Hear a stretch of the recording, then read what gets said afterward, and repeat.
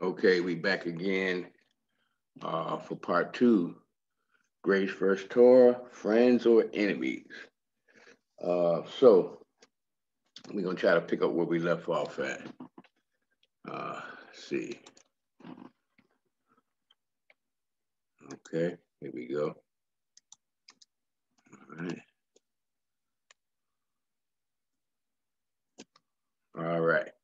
Now we went through because we're trying to show what Paul was saying, but that no man is justified by the Torah. It is in the sight of Elohim. It is evident for the just shall live by faith. Because again, the Torah alone can't do anything for you. They're instructions. If you don't follow them by showing your actions, that's the most important thing. Your actions that will be justified. If you understand what I'm trying to say, you know. But the instruction by themselves, they're just instructions. If you don't pick them up and do them, they won't help you. Now, we're gonna look at this a little closer. So we're gonna do some reading because this is just part two. I'm gonna try to do it. I always want to try to do it in less parts as possible, but it's just so much information that I want you to get. And then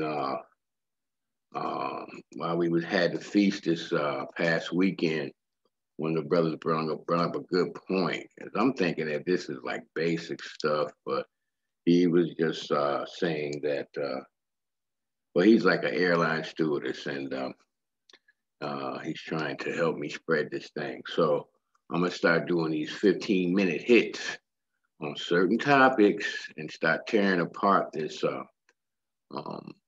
dispensationalism, because I got something I want to put up on that. Because a lot of people don't like to do a lot of history reading, and you have to do that to get a full understanding of when it comes to the commandments and all these things, why this whole thing is twisted up.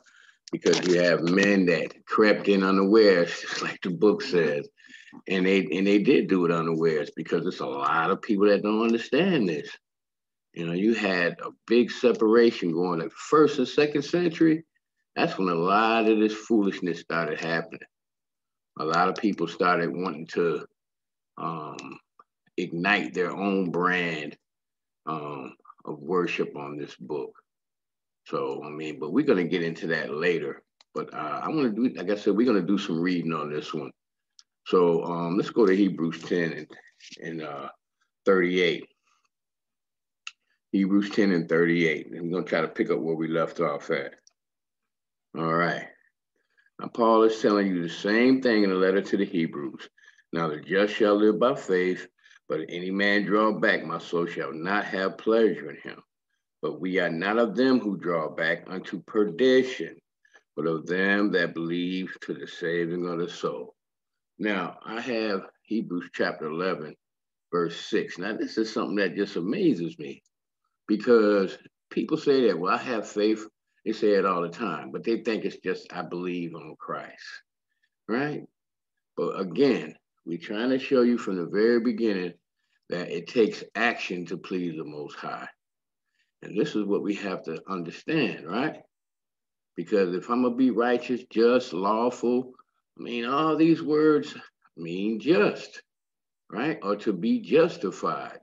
But this 11th chapter of Hebrews, it goes basically almost through the whole book showing you what faith really is. And it's in the New Testament. That's why I just be like, I don't get it, but I do get it.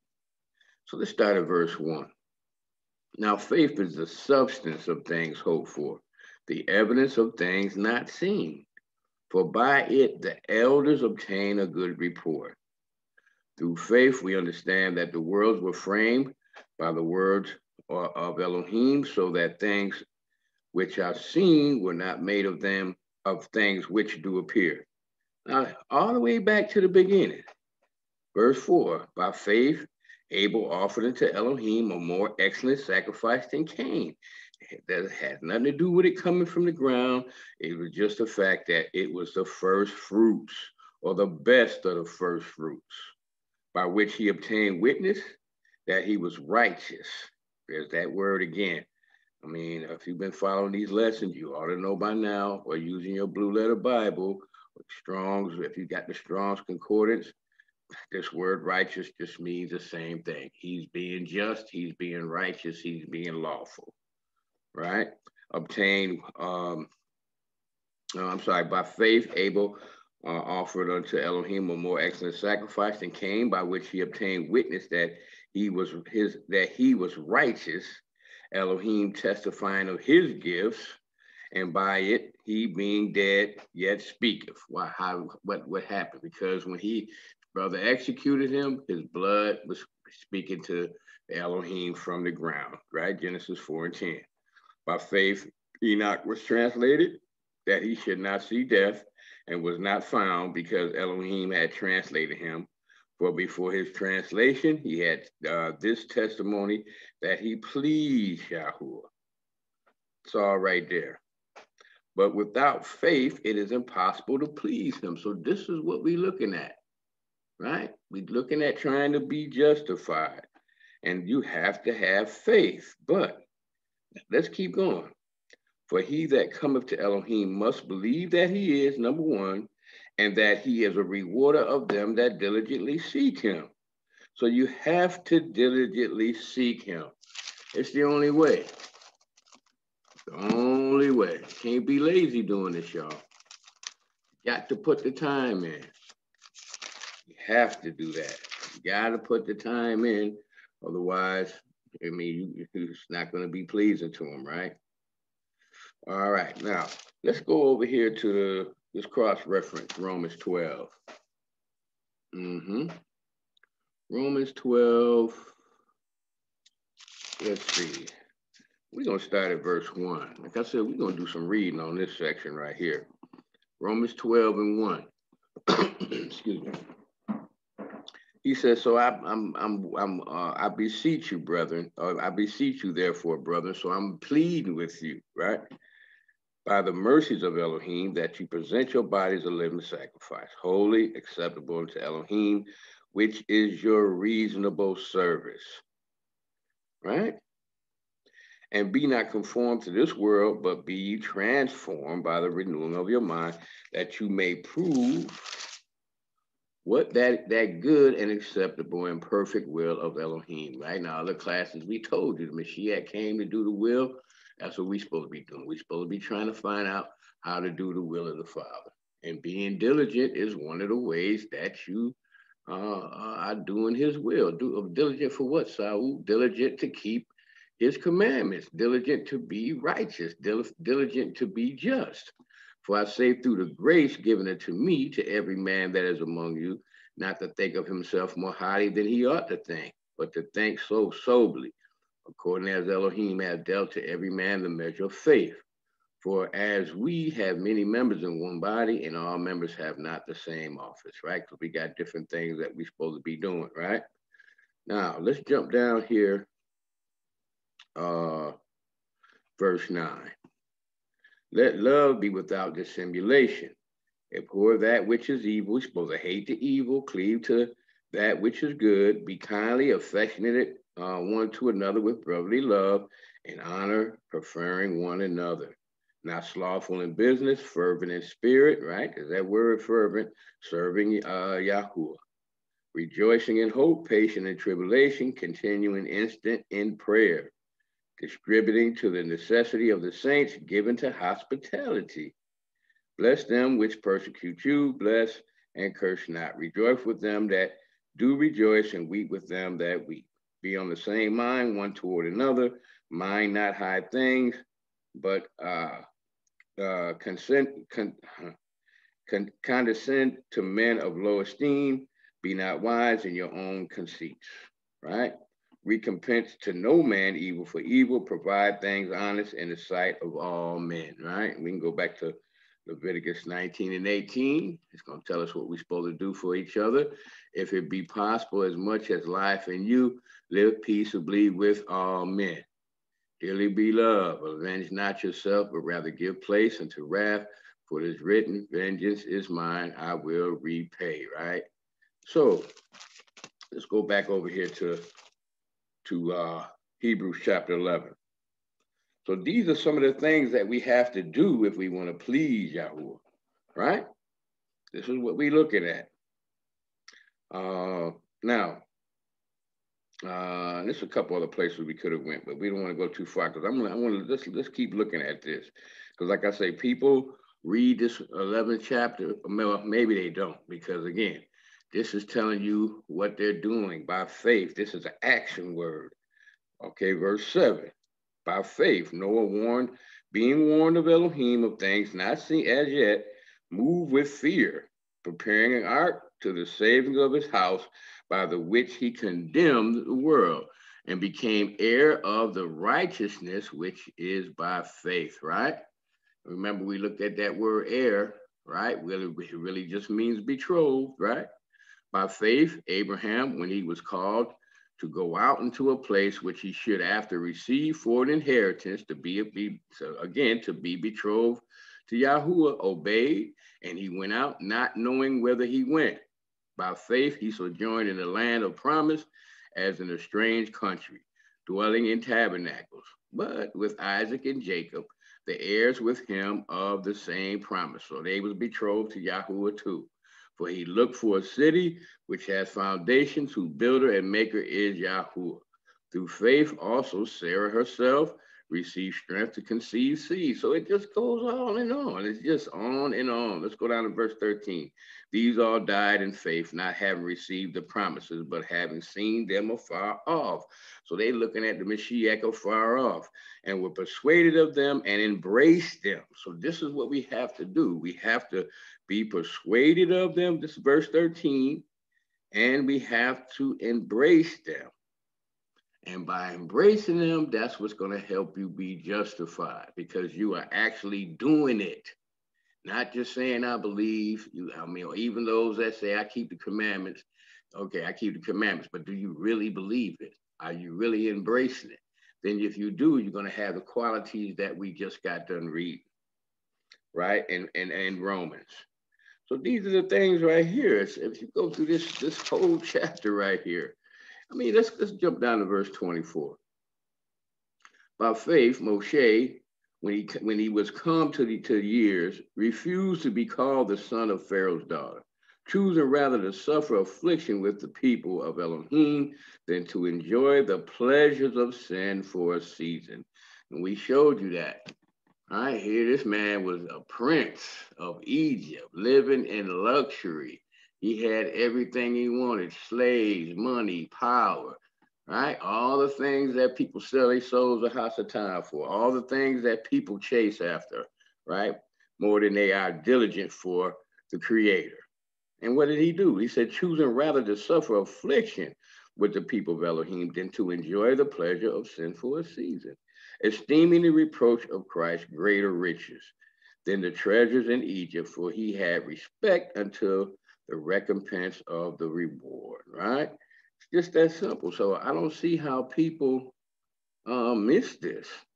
So this is what we're trying to show you. Just because you understand what the Torah is and the instruction, that's not going to save you alone. We're going to show you some more on this, and we're going to show you, give you some more examples. But faith is being diligent for Yahuwah. Faith is praying like you're supposed to. Faith is walking in this thing, like we showed you from some of the classes we had from the very beginning. It's more than just that faith, I believe. No, it's an action word. So let's keep going.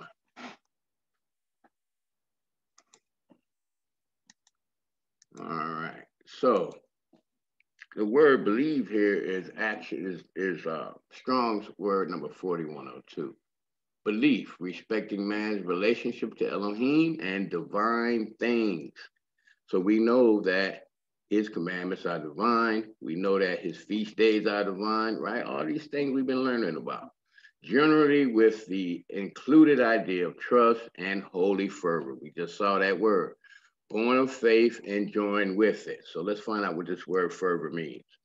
Fervor, intense and passionate feeling. So we're supposed to be intense about this thing, right? He talked with all the fervor of the new convert. Passion, intensity, keenness, right? This is what we're looking for. And we just got done reading Romans chapter 12, 5 through 20. Right? Well, we didn't read 5 through 20, but basically we read, well, before 5, we went to verse 1. But this is what I'm trying to get you guys to see. This is what faith is. Exodus 19 and 22. And it says, and let the priests that draw nigh to Yahuwah Elohim sanctify themselves, lest he destroy some of them. So I use this one scripture because I wanted to show you how we're supposed to be. We're supposed to be set apart. Because remember, we was reading Romans chapter 12, he was talking about taking vengeance and how we're supposed to have a fervent love for each other and how we're supposed to be willing to give to other people, right? Help people at all times. These are the things, these are our reasonable service.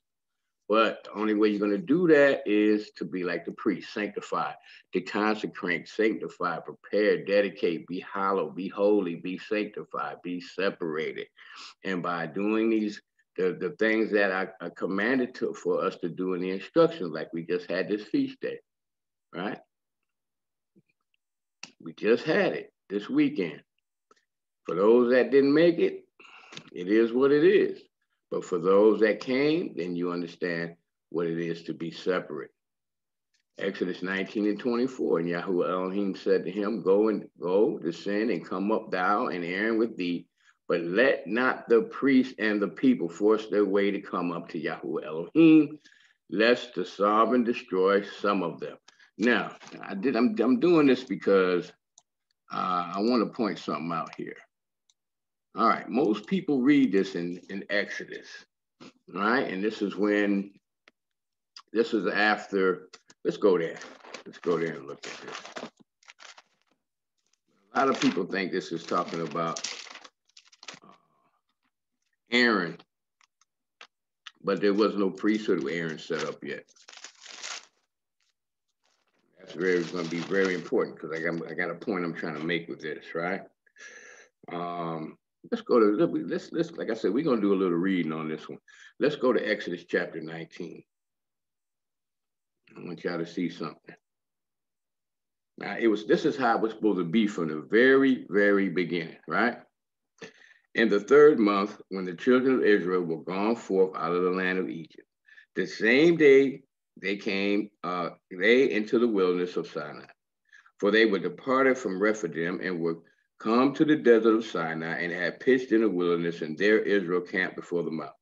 And Moshe went up unto Elohim, and Yahuwah called unto him out of the mountain, saying, thus shalt thou say to the house of Jacob, and tell the children of Israel, you have seen what I did unto the Egyptians, and how I bare you on eagle's wings, and brought you unto myself. We showed you that, how by faith they went ahead and slaughtered the lamb, put the blood on the doorpost.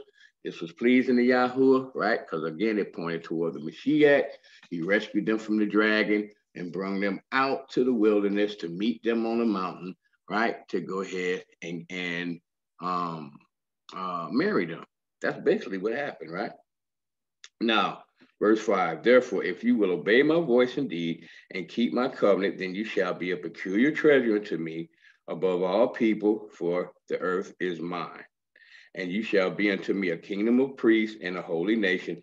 These are the words which thou shalt speak unto the children of Israel. So remember, we showed you what that means when he says, speak unto the children of Israel.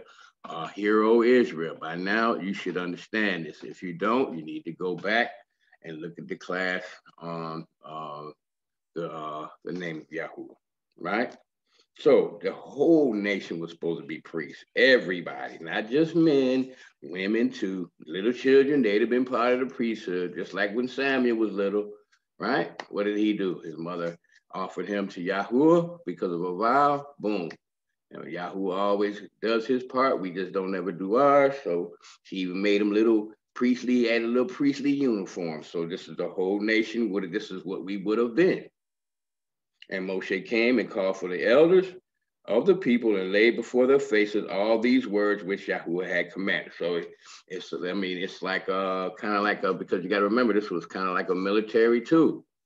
It was a new nation getting ready to set up. So he brought the elders, right, which would later be called the Sanhedrin.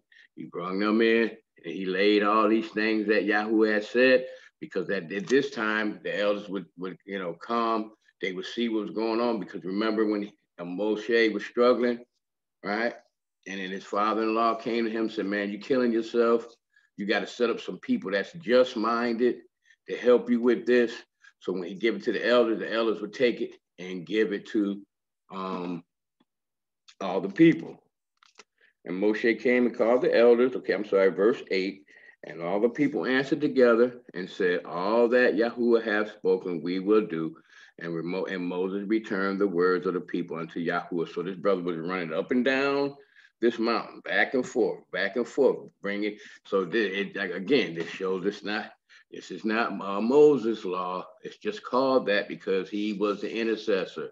So he's running down to the elders. Look, man, tell the people this. This is what Yahuwah says. And the elders running, thus says Yahuwah. If we do, and they say, no, whatever he says, we gonna do. Then so they would run back to Moshe and let him know.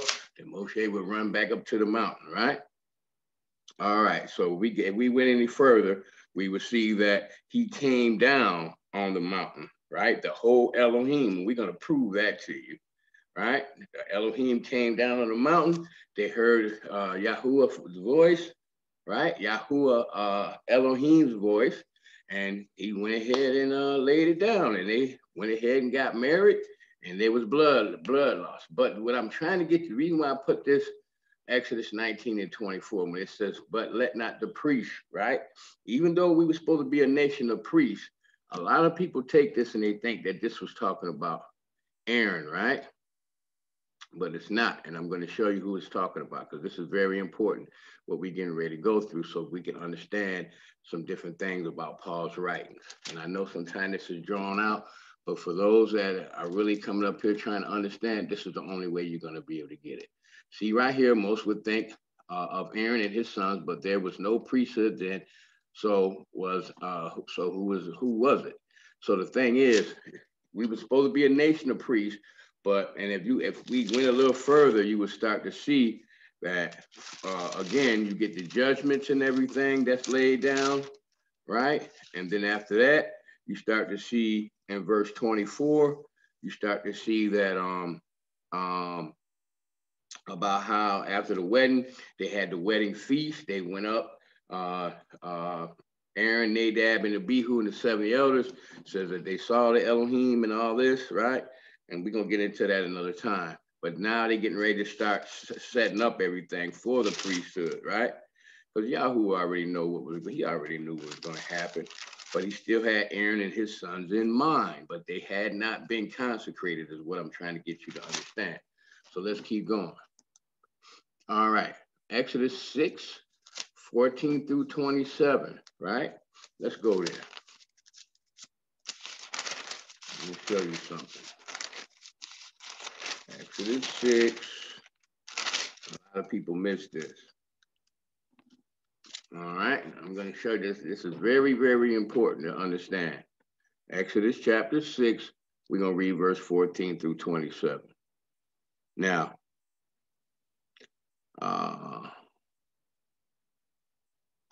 actually, I'm going to start at verse 13.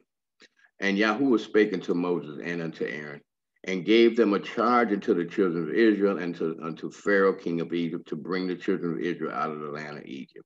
These be the heads of their fathers' houses, right? So you had heads of the fathers' houses, right? The sons of Reuben, the firstborn of Israel, Hanak, Palu, Hezron, Carmi. These be the families of Reuben, and the sons of Simeon, right? Jemuel and Jamin and Ohad, Jakin and Zohar and Shaul, the son of a Canaanitish woman. These are the families of Simeon, and these are the names of the son of Levi according to their generation: Gershom, Kohath, and Merari.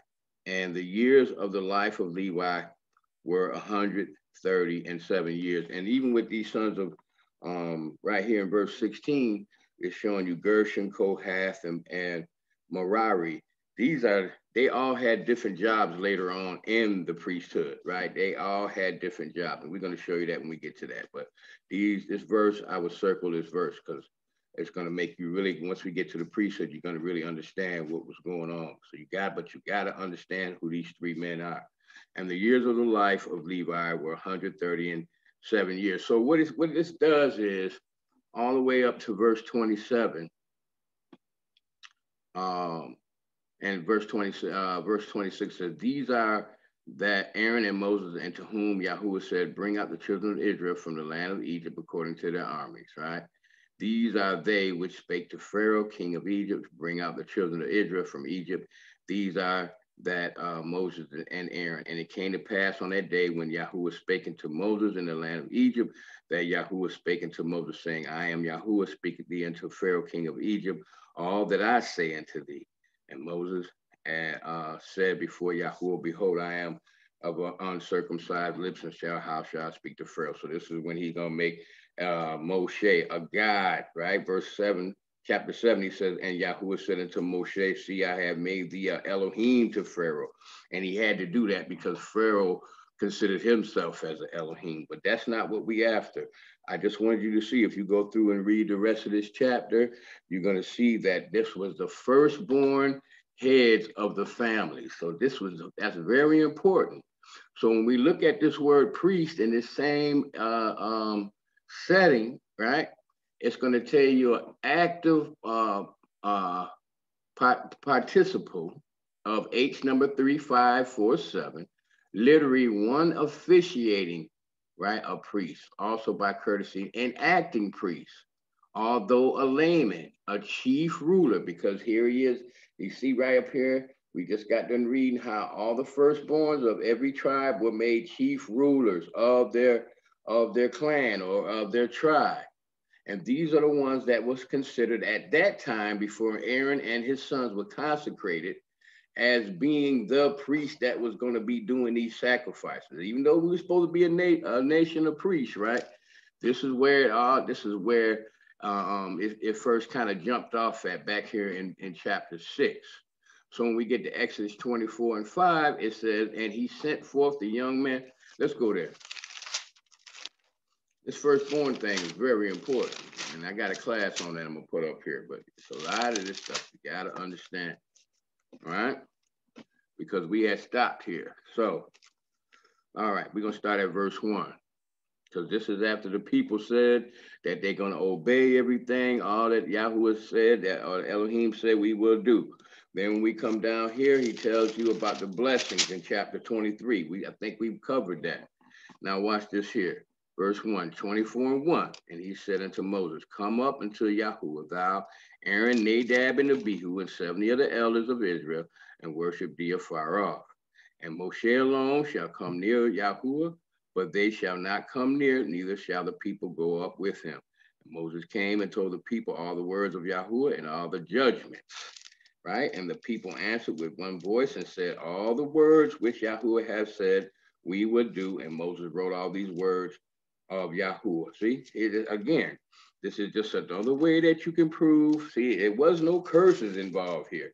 It was just judgments and the royal law, which is the 10 Commandments. And then right here, I'm going to read this again. Moses came and told the people all the words of Yahuwah and all the judgments. So these is all the words of Yahuwah. This is not Moses' law. And all the people answered with one voice and said, all the words which Yahuwah has said, we will do. Moses wrote all the words of Yahuwah and rose up early in the morning and built an altar unto the hill and 12 pillars according to the 12 tribes of Israel, right? And he sent young men of the children of Israel, which offered burnt offerings and sacrifices with peace offerings of oxen unto Yahuwah. So as we see right here, we're going to keep going down, but you see, these are this young man that he's talking about. And again, I just showed you something a lot of people miss. Now, at this point right here, this is when everything is getting ready to get set up, because he set up the 12 pillars, right? When you go to some weddings and everything, you see how people have these little short pillars going down the aisle. Then they'll have like a big canopy with a bride, or like where the groom is standing at with the witness, right? With the priest, who basically represents Moses. Because that's how this thing was set up. And then the bride comes in and then they do their vows. This is what you got to think of this verse right here as, right? Now watch this here. Verse 6. Moses took half the blood and put it in basins, and half the blood he sprinkled on the altar. And he took the book of the covenant, very important, and read it in the audience of the people. Now, he's been at this time, he's been writing all this stuff. The 10 Commandments is written down in here too, right? He wrote down all the judgments, right? Everything that he promised them from chapter 20 all the way to 23. Moshe is writing this stuff down. And he took the book of the covenant, right, which is later going to be called the book of the law. Very important to understand before we get to Paul, because it's going to really be the same book. The only thing about it is what was added was, again, animal sacrifice and these curses, right? The handwritten ordinances. We're going to get there, though. And read in the audience of the people, and they said, all that Yahweh has said we would do and be obedient. Moses took the blood and sprinkled it on the people. That's the consecration right there. That's the consummation of the wedding, basically. That's what that symbolizes, that the husband, his wife is a virgin. She's been betrothed to him. Now he goes in to her. Boom. Now they are able, in our culture, to come out, hang the sheet over the wall, or come out the tent with the sheet, is blood on it. So this is what this means. And said, behold, the blood of the covenant which Yahweh have made with you concerning all these words, right?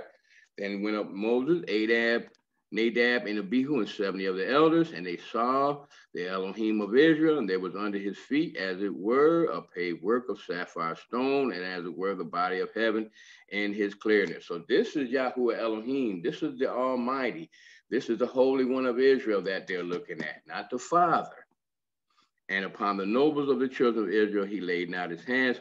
Also they saw Elohim and did eat and drink. And Yahweh said unto Moses, come up to me in the mount and be there, and I will give thee tables of stone and a law and commandments which I have written, that thou mayest teach them.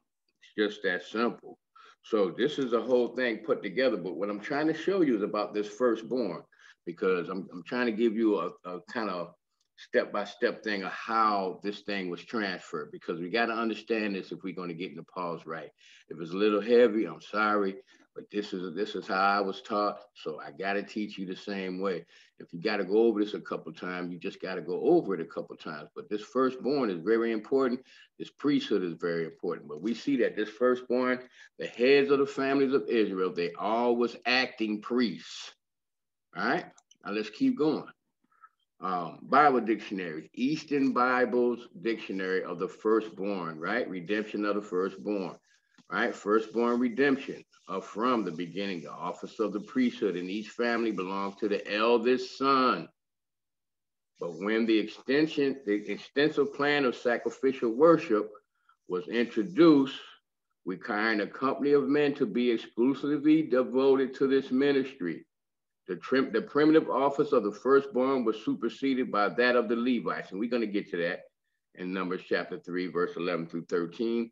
And it was ordained that the firstborn of man and of unclean animals should henceforth be redeemed. So this was at this time they had to do that, because all the firstborn that came out of the matrix belonged to Yahuwah. So this is why when we start talking about the Mashiach being a firstborn from the dead, see, he was a firstborn. All this goes back to this. Like I said, we got a class on this, but I'm just kind of giving you a little bit of insight on this stuff. So when we start seeing these words, it's going to make more sense to you, because this is stuff that we've never been taught before. Numbers 3, verse 40 through 41. And Yahweh Elohim said unto Moses, number all the firstborn of the males of the children of Israel from a month old and upward, and take the number of their names. And thou shalt take the Levites for me. I am Yahweh Elohim, instead of all the firstborn among the children of Israel, and the cattle of the Levites instead of all the firstlings among the cattle of the children of Israel. Why? Because of this right here. When these people started worshiping the golden calf, they went ahead and committed adultery with the golden calf, as we should kind of gave you insight way up here when in the last class. Guess who was there? The firstborn was right there in this foolishness too. So at that point, Yahweh said, that's it. You know what I'm saying? Because I try to give y'all, the whole nation was supposed to be priests, but since I see y'all don't want to have faith and be obedient, right? Because when Moshe went up on the mountain, if you had faith, you'd have been praying, fasting, crying, praying out, or, chanting to me, however you want to put it, because that's what the Rastafari ran. But it ain't nothing, but they could have just been saying holy words to the Most High, right? And I say it like that because it's not no spells or nothing like that. Sometimes I like to go to the Psalms and just stand outside and just read the Psalms up to Yahuwah. Ain't nothing wrong with that. We're supposed to do that because it's just a form of worship to him, his words, right? Reaffirming his words. But so this is what killed the firstborn from being actually doing the sacrifices anymore. Right? Exodus 32 and 30, chapters 34, verse. We're gonna look at this. Yahuwah renews the covenant and adds a promise of driving out the inhabitants. So let's go here. Exodus chapter 32. Like I said, this is very important stuff. Right now, it might not click to you, but it will. Exodus 32. Let's see. Because this is actually when Exodus 32 is actually when Aaron went along with the foolishness too, right? Went right along with the foolishness, and they made a feast to the golden calf. They said, these be your Elohim, this golden calf, Apis, right? Went right back to the same foolishness. And after all these things, right, Moses had to plead with Yahuwah Elohim not to go ahead and wipe these people out, right? And then this is when vengeance was taken on the people, right, by Levi. This is what basically by Levi taking up swords and killing the folks that was, I guess, the ring, because it was a lot of people that got killed that day. That redeemed them, right? Going way back to when Levi, I think it was Levi and Judah that circumcised that whole town, and then they slew them, right? Because at this point, Levi was considered as being cruel, right? But then he redeemed himself right here because Aaron left the people naked by doing this. And that's what happens when we step outside of our faith in Yahuwah and we start doing things that we know we're not supposed to. You leave yourself naked. You don't have a shield. You don't have a buckler. The Ruach gonna get away from you immediately. And I know this because I've been through this before a few times. So, right? Now let's look at something right here. I wanna see something because we know that Moshe was pleading with the Most High about this. Let's go to we still in Exodus 32. Let's start at verse 25. All right, Exodus 32 and verse 35. You should be here at 32 already. And when Moshe saw that the people were naked, for Aaron had made them naked until their shame among their enemies. How did he do that? Because if we go back here to verse 5, and when Aaron saw it, he built an altar before it, and Aaron made a proclamation and said, tomorrow is a feast unto Yahuwah. A lot of people get this misconstrued. He's talking about this calf. And they rose up early on the morrow and offered burnt offerings and brought peace offerings, and the people sat down to eat and rose up to play. Right. And then Yahuwah spoken to Moses, go down, get thee down, for thy people which thou broughtest out of the land of Egypt have corrupted themselves. How did they corrupt themselves? Because they committed adultery with this golden calf by worshiping it. Verse 26. Then Moshe stood in the gate of the camp and said, who is on Yahuwah's side? Let him come unto me. And all the sons of Levi gathered themselves together unto him. And he said unto them, thus says Yahuwah Elohim of Israel, put every man his sword by his side, and go in and out from the gate to gate throughout the camp, and slay every man his brother, and every man his companion, and every man his neighbor. And the children of Levi did according to the word of Moshe, and there fell of the people that day 3,000 men. For Moshe had said, consecrate yourself today to Yahuwah. This is what separation is. This is what we're supposed to be doing. Even every man upon his son and upon his brothers, that he may bestow upon you a blessing this day. And I know this might seem kind of way out, but you're going to see, and we're going to tie this together. And it came to pass on the morrow, Moshe said unto the people, you have sinned a great sin. And now I will go up unto Yahuwah. Peradventure I shall make an atonement for your sin. Moshe returning to Yahuwah, right? Because you can see even right here how he's trying to make atonement for the people. Again, I mean, he was likened to the Mashiach in this way. And Moshe, because this is what Yahushua came to do, right? Or some people say Yahshua. I don't, no problem, because it's just another form of saying Joshua, which is Yahshua, right? Atonement for his sin. And Moses returning to Yahuwah and said, "Oh, this people have sinned a great sin, and have made them Elohims of gold. Yet now, if thou will forgive their sin, and if not, blot me, I pray thee, out of thy book which thou hast written," right? So it just goes on. I'm just trying to show you this. But the sons of Levi, this is where they redeemed themselves. This is where they redeemed themselves with Yahweh. Let's go over here to chapter 34 now. Okay. And I got to hit verse 1, because again, I'm just trying to give y'all a little ammunition to help people with, because they keep wanting to say this is Moses' law. We've been seeing that it's not. Verse 34, and Yahuwah said unto Moses, hew thee 2 tables of stone like unto the first, and I will write upon these tables the words that were in the first table, which thou breakest. But that ain't what we are. I just want to shoot that to you, just in case you've never seen that before. Let's go down here to verse 10 through 11. And he said, behold, I make a covenant before all the people. I will do marvels such as have not been done in all the earth, nor in any nation, and all the people among which thou art shall see the work of Yahuwah, for it is a terrible thing that I will do with thee.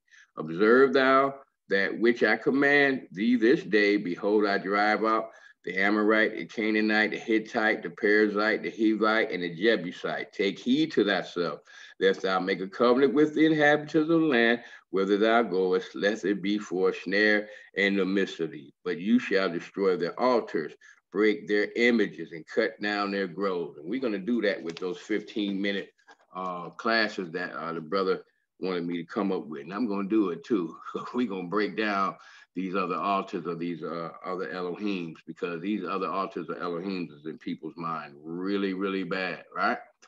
But now, if you notice something, when we go back to chapter 24, you got to turn back here. Here, you see everything being set up. You see there was a wedding. You see that there was blood. You see that there was a covenant confirming meal here, right? But here in chapter 34, ain't none of that. Ain't none of that. And that is very important to look at. So he renewed the covenant, but there was no blood or anything else involved in this. No covenant confirming meal, none of these things. And from here on, when we start going all the way up to Deuteronomy, this is when you're going to start seeing these curses. And well, again, but before then, it was none of that added, right? Now, Numbers 3 and 10, but the laymen who come near me shall be put to death. Let's go look at this. All right, Yahuwah renews the covenant and adds a promise of driving out the inhabitants of Canaan with an added warning about adultery, verses 12 through 17, and tells them to keep his feast, not those of another Elohim. Better promises added with the same law and different priesthood. So this is when Aaron took over and was supposed to be what they call better promises. But we know they failed. So the last better promise that you got was when the Mashiach came. So when Paul says built on better promises, you have to understand, we have to go back to this beginning stuff, but we can dig it out. So when we start coming back to Paul's writings, you're going to understand. All right? All right, let's go to Numbers now, chapter 3. So when Paul starts talking about these better promises, you got to understand what he's talking about. So again, there's nothing new under the sun. This has already been tried. Okay. Now, Numbers chapter 3, verse 10. I'm hoping y'all following this. And thou shalt appoint Aaron and his sons, and they shall wait on the priest's office, And the stranger that cometh nigh shall be put to death. And verse 11, and Yahuwah spake unto Moses, saying, and I, behold, I have taken the Levites from among the children of Israel, instead of all the firstborn that openeth the matrix among the children of Israel. Therefore the Levites shall be mine, because all the firstborn are mine. For on the day that I smote all the firstborn in the land of Egypt, I hallowed unto me all the firstborn of Israel, both man and beast, mine shall they be. I am Yahuwah. And then there had to be a ransom paid. You see what I'm saying? It had to be that. And he goes into, he's breaking down these other sons. We're going to come back to this another time. But I just wanted you to kind of understand this, right? But he says no layman. So that means the firstborn is out. And definitely it can't be a stranger that comes and do this. And this is another thing that happened with this book. These strangers got a hold of this book and they done flipped this whole thing around and got you believing that you under grace and all these other things. You ain't got to do this no more. You ain't got to do that no more. And we're going to get to all that eventually. But it's just that these strangers got a hold of this book and they done flipped it all the way around, right? So he's saying that in other words, when it says layman, it basically means a stranger, anyone else, an outsider, unauthorized person, right? Cannot come and do this job anymore. This is, the charge is going to be given to Aaron, right? So again, that's why I have beware these scribes, because these scribes, again, these are the people, these strangers, you know, these foreign nations, right? These unauthorized people have gotten a hold of this book and did major damage to it, especially in the first century. So I want y'all to see that. So Exodus 40 and 35, and Moshe was not able to enter into the tent of the congregation because the cloud abode thereon and the glory of Yahuwah filled the tabernacle. So boom, that was it. Even Moshe couldn't come in here anymore. Before, he was all over the place, talking with Yahuwah, doing all these things with Yahuwah, but guess what? Now he can't even come up in there. Only Aaron and his sons.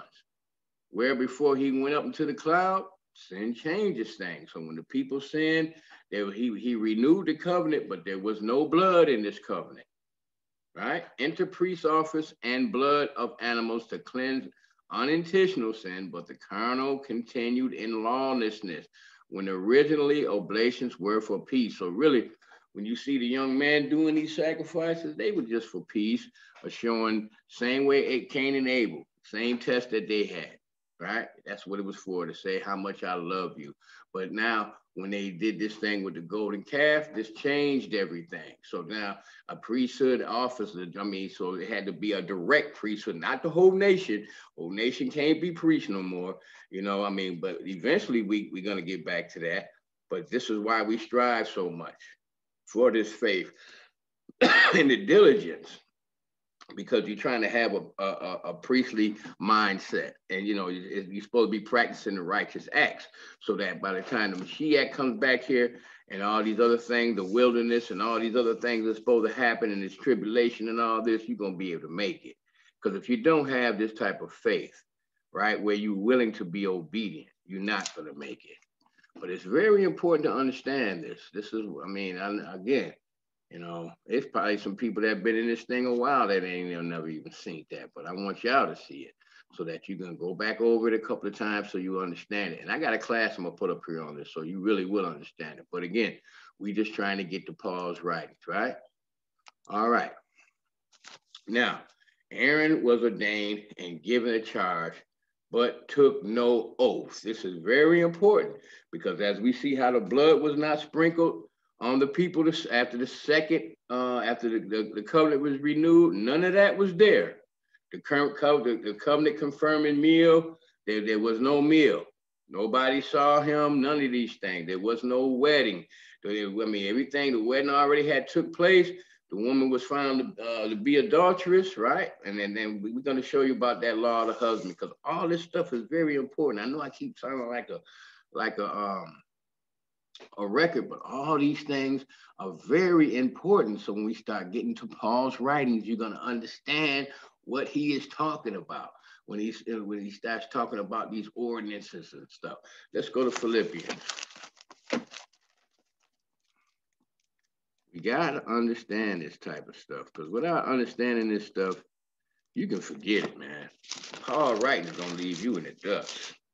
But when you understand the priesthood and what he's talking about, these handwritten ordinances, you're going to be like, hold on, no, partner.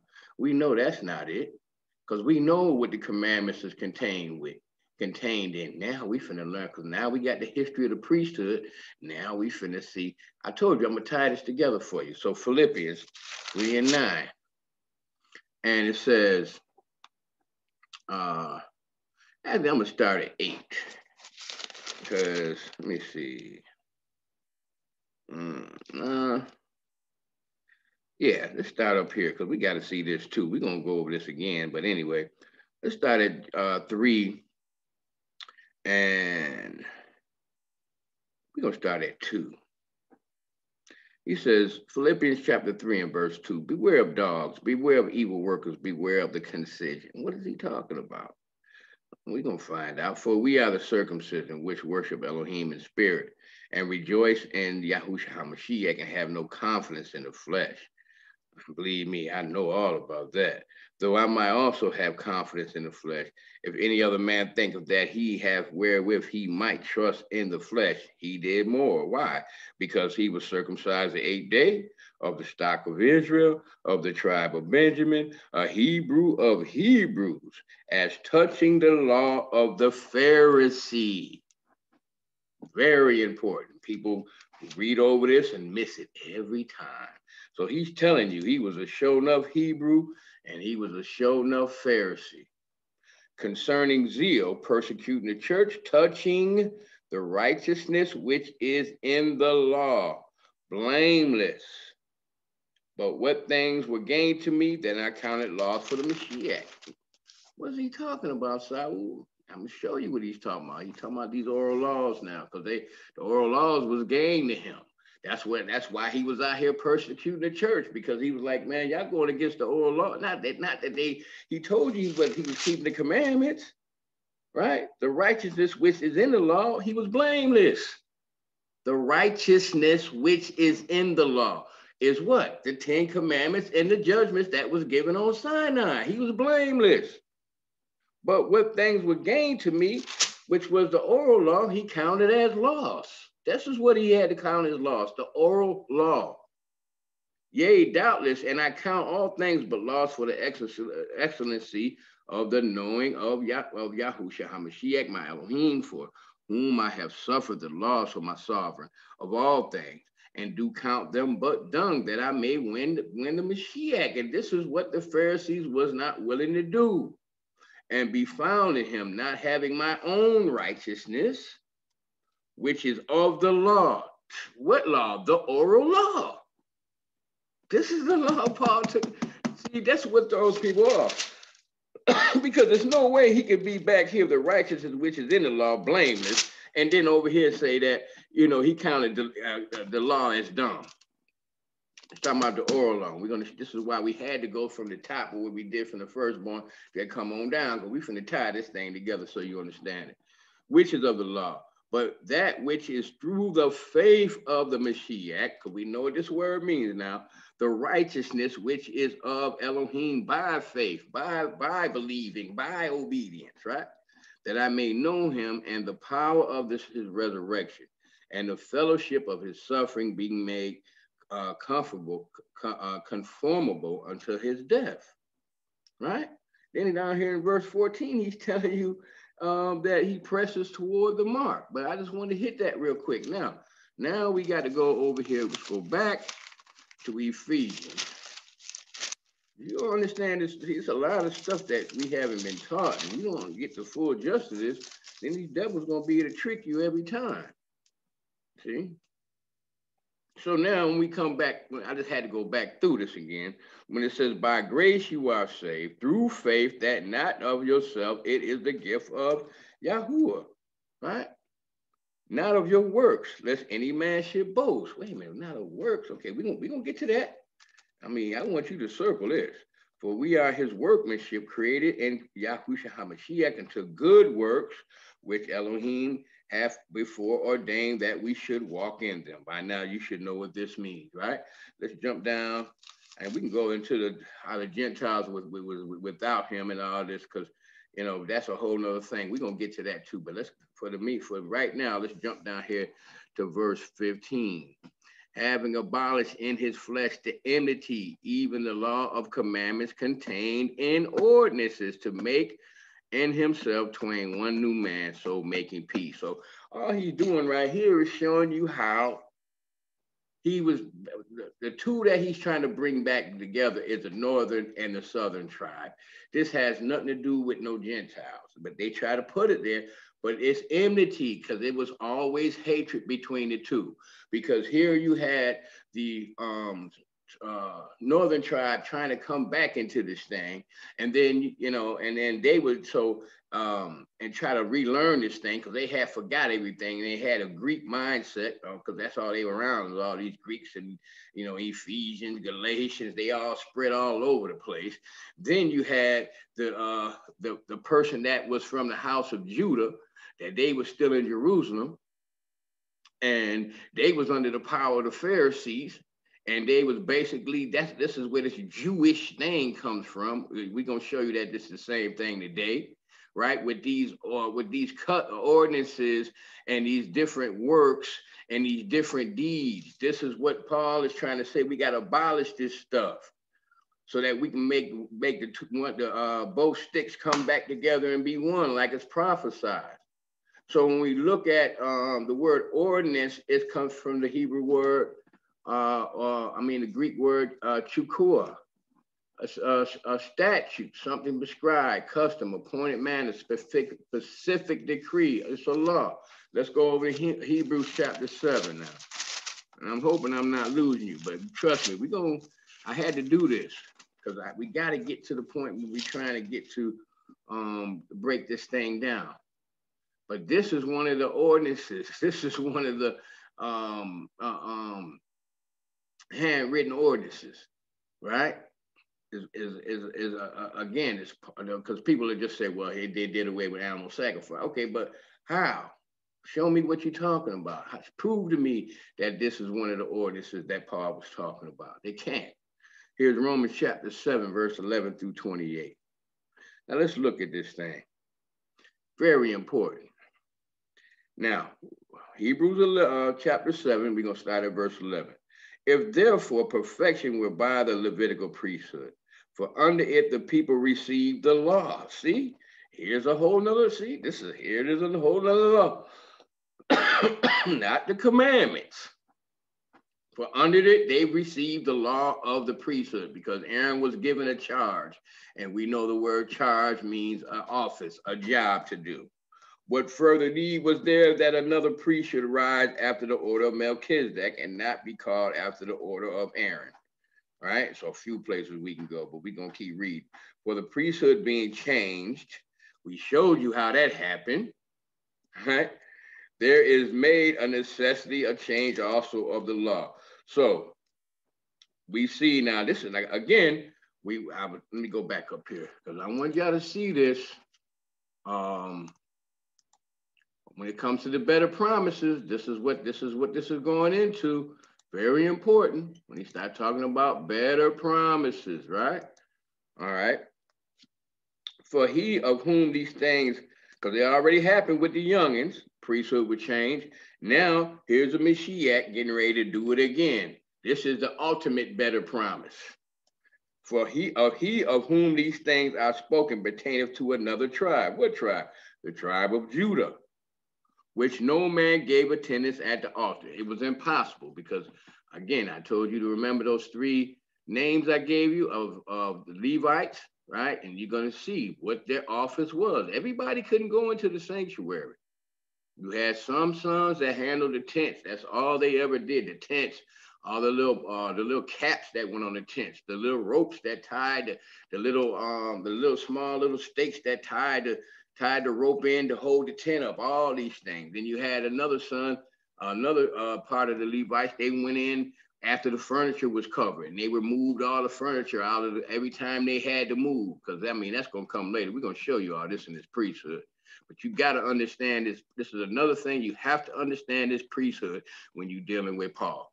For it is evident that our sovereign sprang out of Judah, of which the tribe of Moses spake nothing concerning a priesthood. So he didn't, because Judah was not given this office. Right?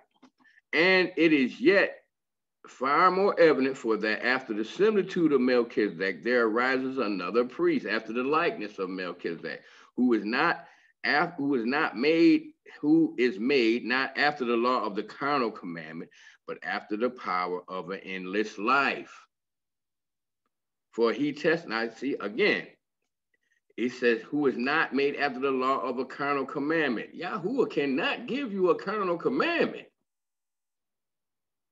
Whatever comes out his mouth is just, holy, and good. And if you want to get in the kingdom, you got to do it. Hold on, excuse me for a minute. So this is what this is saying, not after the law of a carnal commandment, but after the power of an endless life. For he testified, thou art a priest forever after the order of Melchizedek. For there is verily a annulling of the commandment going before the weakness and unprofitableness thereof. So you see, once there is a covenant, it cannot be disannulled. But we can show you that Joshua added to it, because we're going to show you this later on about adding and taking away, right? But I'm going to read that again. For verily there is a disannulling of the commandment going before the weakness and unprofitable thereof. Because this thing, we see Aaron was weak, right? And we see that Aaron was ordained and given a charge, but took no oath. Even when he consecrated them, the blood was mixed with oil. It wasn't just pure blood. Very important. For the law made nothing perfect. Is that talking about it? Now you understand. Is this talking about the 10 Commandments? Is this talking about the judgments? No. It's talking about this law, this animal sacrificial law. For the law made nothing perfect, but the bringing in a better hope. Who was a better hope? The Mashiach did, by the which we draw nigh to Elohim. And inasmuch as not without an oath he was made priest. For those priests were made without an oath. But this with an oath by him that said unto him, Yahuwah swear and will not repent. Thou art a priest forever after the order of Melchizedek. By so much was Yahusha made a surety of a better testament. See, the word testament just means covenant. So you had the old covenant, the Old Testament, that they don't want you to read and tell you ain't got to do no more, because that's for the Jewish people. And then now we have the New Testament that is for us. All that came straight from these folks with this, we were just talking about, and I hate this word too. Hold on a minute, it'll come to me. Why am I having a blockage right now? This dispensationalism. That's where that came from. We're gonna prove that to you too. We're gonna show you what the going to heaven dispensationalism. All right, we ain't gotta do nothing no more. We just under great dispensationalism. We're gonna prove this to you. But anyway, we gotta keep going. But this is how we break up this stuff, so that those that come up here constantly, I'm telling you, you're gonna be boss. Give yourself a little time with this. I promise you, you're gonna be boss with this, right? And then Yahuwah gonna be smiling too. And they truly were made many priests, because they were not suffered to continue by reason of death. So here they is, they coming and they going, they coming and they going, right? But this man, because he continueth forever, have an unchangeable priesthood. We showed you how the priestly duties changed already one time, right? Wherefore he is able to save them to the uttermost that come into Elohim by him. This is why you got to come through him, because you can't do these things on your own. You can't keep these commandments on your own. That's been proven. But through him, This is where you get the mercy until you keep practicing and practicing and practicing until you're not doing the same stupid things over and over. Brother Saul went through that too, and still sometimes go through some stuff. You know what I mean? This is a fight. You got to realize that. So, for such an high priest became us who is holy, separated or consecrated, harmless.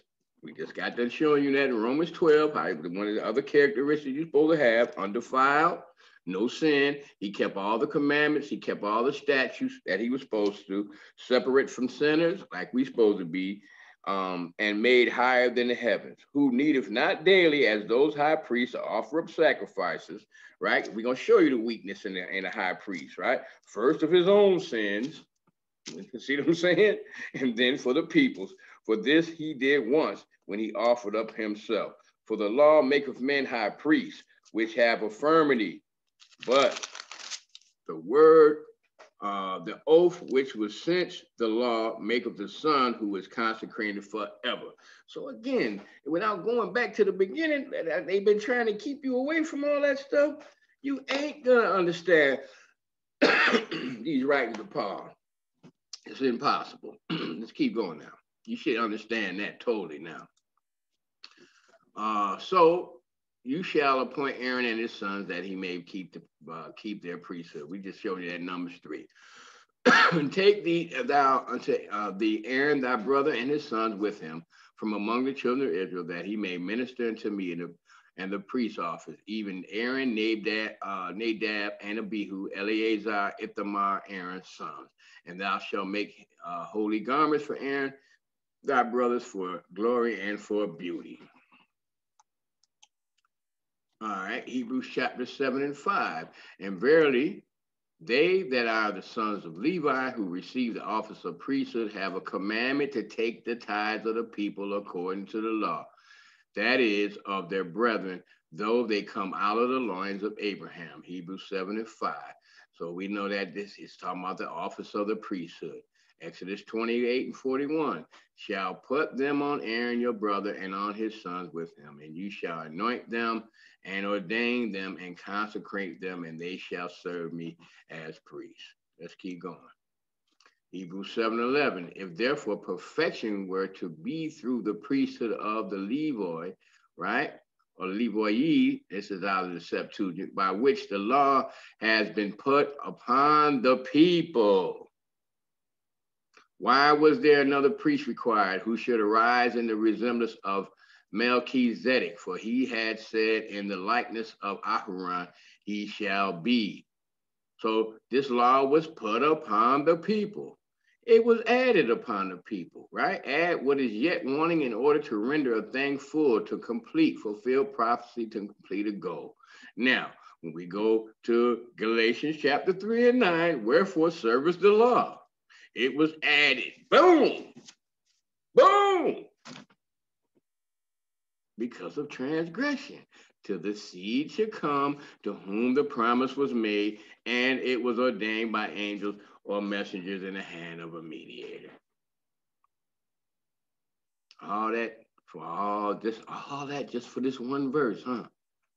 But we got to do it this way, because if you don't do it this way, you won't understand it. Let's keep rolling.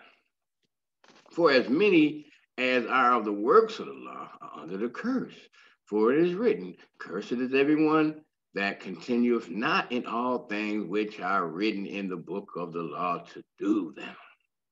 All right?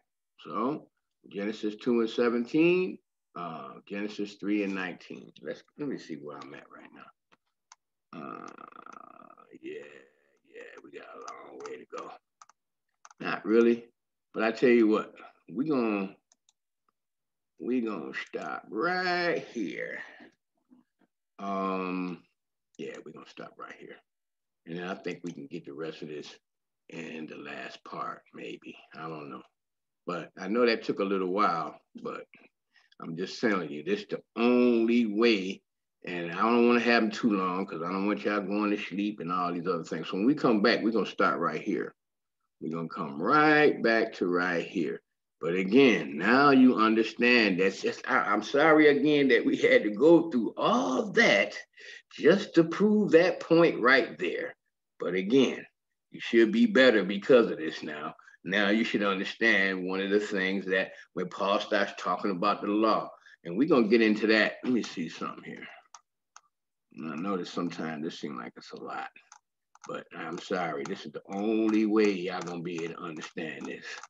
Because there's been so much trickery and lies put to your mind. And the only way we can bust that thing up is we got to go back to the root. We got to go back to the root. Because when you go back to the root, you know, you go up to a tree and start picking the fruit. And then it's like, man, what's wrong with this fruit? It got bugs in it. It's all wilted up. What's going on? Well, we better dig around the root of this tree to find out if there's some mites or some worms, something is on the roots that's messing this up. And it's the same thing. I'm trying to make sure the fruit you're getting is fresh, is good, but the fruit you've been getting is garbage. But you still been eating it because you ain't know it was better fruit out there. You ain't know how to cure everything so that you can get a better crop. Well, I'm finished. We're trying to show you that around here. So again, we're going to stop right here, and then we're going to pick this thing up again in part 3, and I think part 3 should do it. So let's go ahead and exit out of here. So I'm hoping y'all got something out of this last little section. But I mean, sometimes we got to go around the world, but we got to go around the world because, you know, people have been so dummied down with this dispensationalism. You know, I remember the first couple of sessions I was on pastures. I know. But now I'm getting ready to attack this dispensationalism, and I'm gonna bust it wide open so y'all can see this thing for what it is. And then these 15-minute classes, real quick classes, I want y'all to put y'all friends and family on them. You know, because we're gonna go through and bust up a whole lot. That way, it's not like, wow, this is like an hour long. No, this ain't but 15 minutes. Prove exactly what is what. Now, after their eyes get bust open, then they'll go up there and maybe look at the class. So with that, I thank y'all as always for coming up here. And again, I'm sorry. I asked the Father forgive me because I was supposed to give him esteem. Oh, but it was 3 something in the morning, and I try to do these before I got to get out of here. So again, giving all esteem to the Father. Father, please forgive me for that, for not acknowledging you, because that's all this whole thing is about. It's about you. Forgive us for our wrongdoing. Please, Father, keep us safe. Cure us of all our ailments. Keep our minds stayed on you. Let our feet walk in your path. If we fall down, Father, please let us get up and brush ourselves off and keep moving forward. I pray that everybody came up here or coming up here to look at this, that this will help you. I pray, Father, that you open up their eyes and their ears so they can understand. We thank you, Father, Yahuwah, for all things. We thank you for your son, Yahweh HaMashiach, the Elohim, the Almighty, right? The strong arm. We always thank you for the Ruach HaKodesh, the loving one, the caring and guider of all of us. And we thank you for all things. May your light of your face shine on everyone that comes up here. In Yahushua's name we pray. Hallelujah. All right, y'all. Shalom, shalom to the next one. And it will be soon. Get ready. Peace.